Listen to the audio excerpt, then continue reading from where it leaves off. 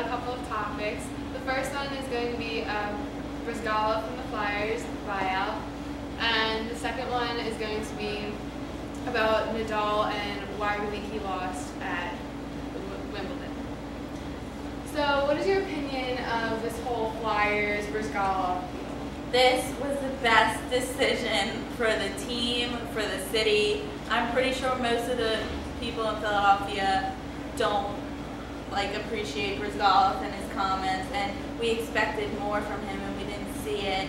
So buying him out would frees up cap space, and it gives the Flyers fans a little bit of hope for the future and allows us to bring up a goalie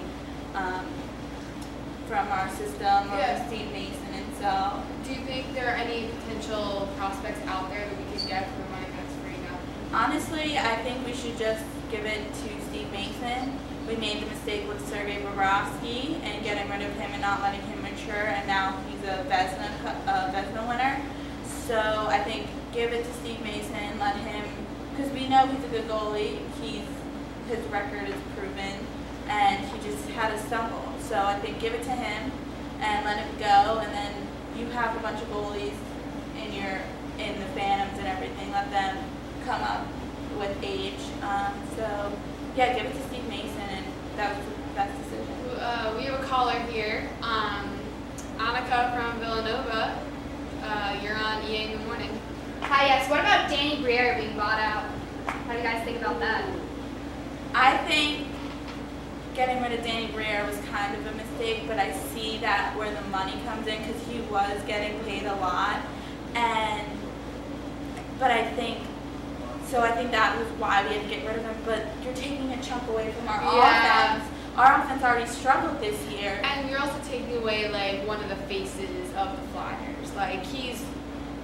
I'm not a big hockey person, and he's one of the names that I know. It was strictly business. I don't think it was because the Flyers didn't like him or the fans didn't like him.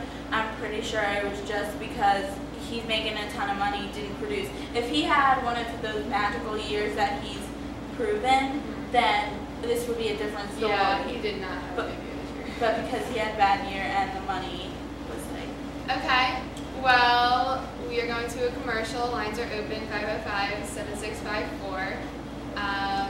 Feel free to call us. Yeah.